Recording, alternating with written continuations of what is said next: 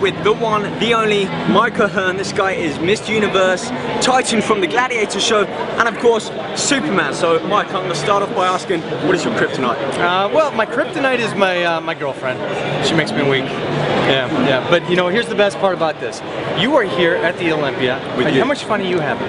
Dude, I've just started already. I've seen so many people from the magazines that when I was flicking through and I'm like, I want to meet that person, and right here meeting them, like yourself. Oh man, too kind. But just being here with these guys and everybody, if you're not at the Olympia, this is where you should be. But it's just fun for us because we are like in it and just meeting everybody that because you change so many people's lives now, and with your show and the competitions that you're doing, it's giving you're it back moving now. it. You're moving it. I love it. I love it. I'm watching your career grow and grow, and it's something I'm proud of you. Got to be honest, that means really a lot proud to me. of you. Thank you. Well, speaking about career, you changed the whole fitness industry. There were maybe 3 fitness pioneers some years back. Yourself was at the top. Clark Bartram, Frank Seppi, there we go. Yeah. How have things changed from, you know, back then when it was just kind of the bodybuilders getting onto the magazine covers to now, you know, you're still at the top?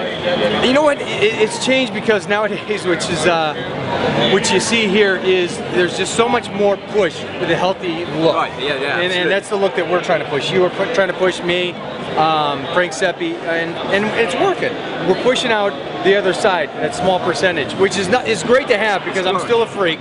You know, I'm 260 pounds, but visually I'm not ridiculous. You're a good looking man. Don't make me. I'll take my shirt off right now and freak you out. But no, I'm just kidding. Yeah, so it's just changing. We've made the push and we're taking over. I love that. Well, the final thing, I see you in the gym, I see you training. You mentioned about the weight, and you lift some heavy weight. I mean, I thought I trained heavy, but compared to you, that's not even a warm-up view. Yeah. Tell me a bit about your training strategy and the kind of getting the body that you have here. Well, my belief is the same thing. Blood force trauma. I just squatted 800 pounds a couple weeks ago. You know, I dead in the mid-7s right now. And over 550 pound bencher, and just my belief, and this is just for me, don't do what I do. I love the heavy stuff. I love going into the gym and doing battle, and that's battles, you know, within me. I don't compete against nobody else. That's just the way I go. But look for Nickelodeon this year, Bucket and Skinner, my new TV show. I had to throw one plug out there. But yeah, and then keep watching this guy. This guy's killing it, killing it.